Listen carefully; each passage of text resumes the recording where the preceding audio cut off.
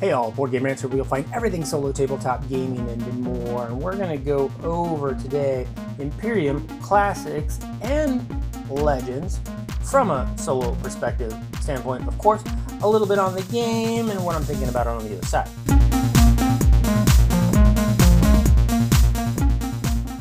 So we got Imperium Classics there on the left, Imperium Legends on the right. They're basically one and the same. I think the 8 factions in here are a little more straightforward, supposedly, than the 8 factions over there. So, but both standalone games, and they're essentially identical the way they play. You just get more factions, you get double the factions. So what this is a civilization game, but it's a tableau deck building game, I guess is maybe the best way to explain it. So up here, like deck builders, you have sort of your buy area. And so you've got different types of cards. You got the region cards, civilized, uncivilized, and you got kind of a hodgepodge of cards here. And so these are available. Over here you got the unrest cards. If ever this runs out, it triggers endgame. There's some other endgame triggers as well. Unrest cards are bad. Those get in your hand, they just gunk it up. They're cards you don't want. And rather than buying cards in this game, actually, there's a lot of different ways to get cards, but there's, acquire, you can acquire or you can break through. Now, if you acquire a card, you basically got to take what you got here. And you get what you get. And you also get, unfortunately, many of these cards come with an unrest card under them. So that's yucky. But if you break through for a card, you can take the card without taking the unrest. So the breakthrough is a stronger purchase power, oftentimes too, rather than just taking what's here. If you don't like it, you can draw and see and kind of draw randomly and hopefully get a better type of card, whatever you're looking for. If you don't see it in the market, you can kind of do a blind draw. So you're not really buying cards, you're taking certain types of actions to get these cards. Kind of almost said acquire, but acquire is one of the ways you can break through for a card too. Anyway, so but there are different types of resources in the game. There's progress tokens, there's population tokens, and material tokens. So there are stuff that you can get. Cards, some of these will end up with, a lot of them will end up with progress tokens on them, making them maybe a little more attractive. Progress tokens are worth victory points at the end of the game, and you can also use them as wilds, basically as the other types of resources. And down here, this is 1, 2, 3, 4, 5, and these 5 cards here represent the AI, and I'll kind of go over that here in a second. But so for this deck building game, there's your buy area. Over here is my personal area where my civilization's represented. And then over here on the right, you've got the AI area where its civilization is represented. So my starting deck of cards here, basically, you're going to go through your deck. And as you go through your deck and it empties and everything ends up over in the discard, then you're going to get to add first from your nation deck. And then eventually, once this is gone, you'll be adding from your development pile here. These cards just kind of come free every time you empty your deck. And these cards, you actually have to spend resources to purchase these guys here. And your civilization is going to start in a barbarian state with, typically you're going to have 3 actions. So these tokens represent your 3 actions. And then you've got some exhaust ability. Some of these cards have an exhaust ability on them. I'm looking for one here. So like if this card was played in your tableau, you could put an exhaust token on it and take that exhaust ability. And, but again, everybody pretty much gets 3 actions each of your turns. And once you get through your nation deck, you will be flipping this over and becoming from barbarian to empire, and you're on your way. So this is sort of my my personal area, and then out here is going to be the tableau building area where I will take my cards and be playing them. Cards that have the little pin symbol will end up staying out there. Cards that don't have the little pin symbol I'll end up discarding. There's ways to get unrest, lots of different ways to get unrest cards. Unrest does you no good except for clutters up your deck. You don't want them, and they're worth negative points at the end of the game. Definitely don't want those.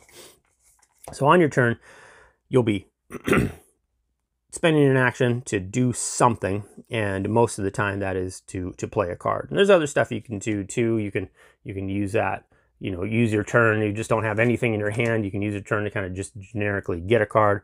If you can also use your turn, if you're just loaded with unrest, you can use your whole turn to basically just get rid of all the unrest in your hand. But for the most part, you're just going to be using your 3 actions and playing the cards in your hand. And then back and forth you'll go. Your tableau is going to build up here, your civilization, if you will. And then over here, the AI, the way the AI runs is, when it's AI's turn, there's different difficulty levels too. But on normal difficulty, if you will, you'll roll the die. It'll tell you which card to not activate. So from left to right, the AI is basically going to flip over a card. And then based on the faction you're playing, they're all run by these sheets. Well, I printed these sheets. They're on the back of the rule book. But if you print them off, playing the Utopians, but over here you've got them all. The Arthurians, the Olmecs, you've got, I printed all of them off just because it's easier than trying to thumb through a rule book each time. But the Utopians, what'll happen is, and they all run very similar. You'll flip over a card. You'll kind of look at what type of card. You won't really pay attention to any of the stuff. You'll just look at what type of card it is, and then you'll match it up over here.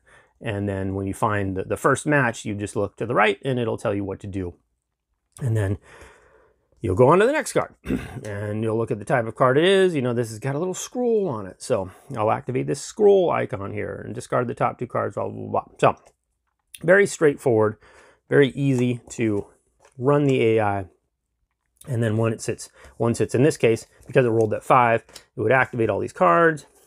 Then it would throw a progress token on the card above it. That's why it has these, you have these here where they're at. Throw the progress card up there, slides this over, and then it draws back up to 5 cards out there with its deck. And then it'll go through its deck, very similar to the way you would go through your deck. So, and then it would be my turn again. But actually, too, there's also another little step in there. After I've taken my turn and the AI's taken its turn, there's a solstice phase at the end of each round, if you will, and that's where these little solstice icons come into play. And depending on the cards you out there, you have to do your solstice actions.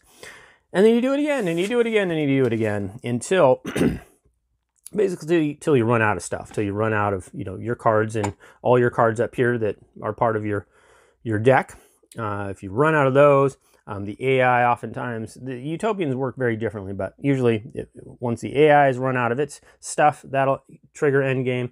Again, if the unrest cards ever run out, that triggers endgame. If this big old stack up here runs out, that triggers endgame. If these cards over here run out, the purple ones there, that triggers endgame. A lot of different ways to trigger the endgame. Now, if the unrest, if you're playing solo and the unrest cards ever are gone, you just lose. When you're playing multiplayer, you don't just lose, you just score the game a little differently. But the unrest cards are basically, that's a lose. You lose the game if that stack ever runs out. So there's a quick and dirty there of the game, Imperium Classics and Imperium Legends. And let's talk a little bit more about this one. Quick spoiler alert. This is my favorite game of 2021 so far. We're halfway through the year, but this is my favorite game to this point.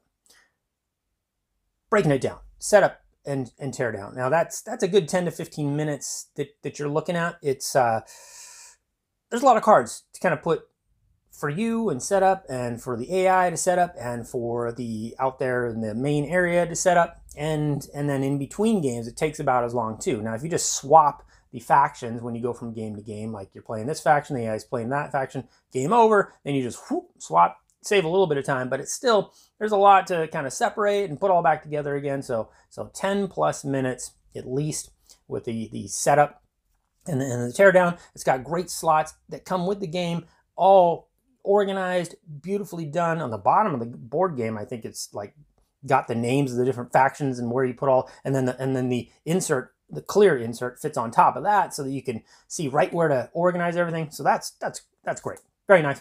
Table space easily on a standard coffee table, room to spare on a 3x3 table. Length of play, a little long, good 90 minutes, hour and a half for this game. And there's some games that go 2 hours, it just depends on what triggers the game. If you run out of unrest cards, that's the quickest game I've had. And I've only, has it happened once or twice when I played. Anyway, you immediately lose. I took a chance, there's ways you can totally mitigate it. So that's why I feel like it's pretty rare that you lose that way, but that makes for a quick game. But if it goes the length, then you're looking at 90 plus minutes, I think. So so a little longer than I usually like, but this game is good enough that I was fine with it. The components and the value for the components. Well, the components are, I mean, they were fine. This was like a $40 game for each one. So you know, classics $40, legends $40. And I feel, you know, that was fine. That was fine. There's a lot of, you know, there's 3 punch boards or so. There's a lot of chits and stuff and things to move around. And there's quite a few cars, and I feel like just it all looks great. The decorations on the cards, the illustrations, it looks nice, and especially on the table. The chits are, you know, average, I guess. But a couple of things. You know, one, the cards are not all the same size. I mean, when you're shuffling them up, they're not, you can feel it. You can feel the difference. And I don't know, it just, very annoying. I mean, if you sleeve everything up, and I haven't sleeved everything up, that'll fix it, but shouldn't have to do that. The cards should be the same size. That was weird. And I really wish that it came with separate solo AI charts. Those things that I had to print up. They are in the back of, and there's 2 rule books. They are in the back of the solo rule book, but, you know, too annoying to try and keep one open. And they're missing something too. They're missing a, you know, pretty important step here, and well, I know, and I'll get to that too. But really wish there was some. That's really maybe going over the top for us solo players. Come on, but it was David Turczi, and this is definitely a game. It's so good solo. It should have come with that. I really wish it would have. Anyway, but still, really, for $40, not too bad, especially with those trays and the organization that just comes with the game. That was pretty impressive. Thematically, I think you can get into it thematically. There's no real flavor text anywhere, but it looks beautiful once you've got it all set out and you're doing things. You're churning through your tableau and you're churning through your deck, and in that way you really feel like you're really kind of building something up, and you're adding these cards that are very unique to your faction, you know, mostly. And that's kind of the biggest way that the game has ended, is I've gone through and gotten all my cards and added them to my civilization, and you go from barbaric to whatever empire or the blue side, and your tableau though changes, especially the regions. I usually have 2 rows. There's the top row that has pinned cards that give you just a variety of actions and abilities and stuff, and the bottom row I usually have my regions, which you can do all sorts of stuff with. You know, essentially garrison cards. You can tuck them under there, and well, anyway, that goes more into the mechanics and stuff I'll talk about in a second. But ultimately, a lot of times you're going to take those back, which allows you to take this, you know, powerful action. And so your tableau really feels like it's evolving and stuff. So I felt like thematically this felt civilization building, even in just this deck building, tableau building game. Kind of pretty impressive. The rule books, and I do mean rule books. There's one for normal play and then one for solo play. Yeah, this. I feel like there's room for some improvement here. You read the rule book, you have no clue how the game plays. I could not picture it. I was reading it and it's sort of like, you know, it doesn't seem to involve, there's a bajillion keywords, but it's like, okay, fine. You know, you get, there's the basic mechanics of play are fairly straightforward, but when you read them, you have no clue how it's going to feel playing. And there's no examples anywhere. There's nothing. So there's no example of play, or even like, you know, this mechanic, for example, blah, blah, blah. There's nothing like that. So that felt like a big miss to me. It really will help if you watch some videos on YouTube to get a sense. I didn't before I played it the first time, and I played it 2 hands. You know, I played it the situation I was at, I could only play 2 rounds, basically back and forth, and I put it away, and I only had the classics, Imperium Classic. Right, before I even put that game away, I ordered Legends. I could just tell it was my kind of game, but there was no way to tell that by reading the rule book. And also, too, the solo rule book, there's some stuff missing. I mean, there's like what the AI does with an unrest card when it reveals it. It's like nowhere in the rule book. I mean, it just seemed, there was some weird stuff. There's not a bunch of FAQ to look at, but there's some odd stuff I felt was overlooked. And so that's a little too bad. So the rule book, it's got everything in there, but it's sort of like, you know, it's sort of like so many rule books where I feel like it's like, here's the rule book, learn how to play. And it just goes through a very friendly way. And then there's the rule book that sort of, when you want a reference, here's the reference rule book. There's a learn to play and then a reference. I felt like it's missing the learn how to play. It's got the reference book, but it really needed the learn how to play book. Anyway, so rule books, Yeah, but they were, you know, the game's not difficult to pick up on. Mechanics, fantastic. The mechanics and the strategy of this game are all just magnificent. It's just taken this idea of a deck builder, which I'm kind of so bored about, and I just keep trying deck builders, and I keep not finding any that just do anything that really catches my fancy.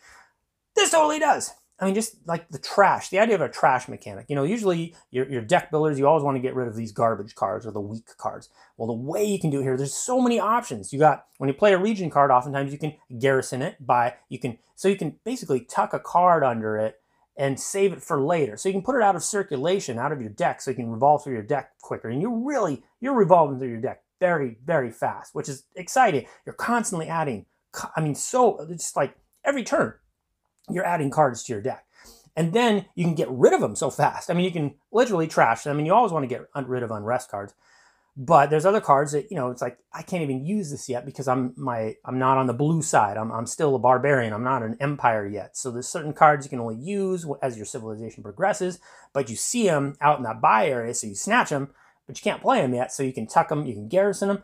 There's ways, you know, you can just discard them. There's ways you can put them in history, which is another spot where it's not really trashed, but it's permanently gone, but you can still score it at the end of the game. Just fantastic ways of, very creative ways to trash a card. And then when you're buying cards, you have to have resources, and there's three different, well, progress tokens you usually want to keep. Those are victory points, but you can use them. They're very versatile. You can use them to get you the resources you need to purchase cards. And when you're purchasing cards, there's basically two ways to do it. You can either acquire a card, which basically you have to take the card, and if it has an unrest card under it, you got to take that too, and it goes right into your hand instead of like in your discard pile or whatever, just immediately playable. Or you can break through for a card, which if you don't really like what you see out there, you can just blindly draw the type of card you're looking for, or you can take a card out there without taking the unrest card. So just fantastic plays on all of the mechanics that I kind of, you know, maybe have seen in this deck building game, but not in another one, and then this one, but not in another, you know, but it's taken like everything and beautifully orchestrated it into this game. And oh, it's magnificent. And there's a lot of strategy too with the different factions. You really, you know, you're built, you want to build a certain way. So you get to experience the game in like 16 different ways if you have both games. Just feels endless, you know, what you can do with this game. As far as, and also too, every AI faction, or every faction can be played by the AI, and every AI faction plays differently. The solo design is just a masterpiece. How David Turczi managed to take this game and simplify the AI to make it very manageable, and yet involved enough to really, you know, be scoring some points and be taking some cards and just do certain things that can still get in your way, but it's not overwhelming to run, and each one just runs differently. All the different factions have a different sheet or card or whatever you want to, you know, that you use to determine its actions, and it has a very thematic thing toned towards that faction, and it's just fantastic. David Turczi just delivers in spades on this solo design for me. And there's difficulty levels too. There's a bunch of difficulty. You can actually play this in kind of a campaign mode as well. So lots of different replayability, lots of different avenues to explore with all the different factions. And every time I finish this game, I'm kind of tidying them up. I'm like, okay, oh, well, maybe I should put this away and move on. But I'm like, you know, I mean, but yeah, have I even tried this faction? Wow, but I wonder how, you know, it leaves you for wanting more every time I finish playing this game. It's like, well, maybe I should try this next time. So I find myself just never putting the dang thing away. Anyway, a little problematic when you like playing as many games as I do. This game is just stuck on my table. So that's it. That's all I have to say about Imperium Classics and Legends. Thank you for watching. If this was helpful in any way, please don't forget, if you wouldn't mind, just boop that like button. It does help circulate the video more people can see it, more people can learn about this game, and it certainly helps the channel. It's really easy to do. So thank you. I'm Board Gamers. Until next time, I'm out.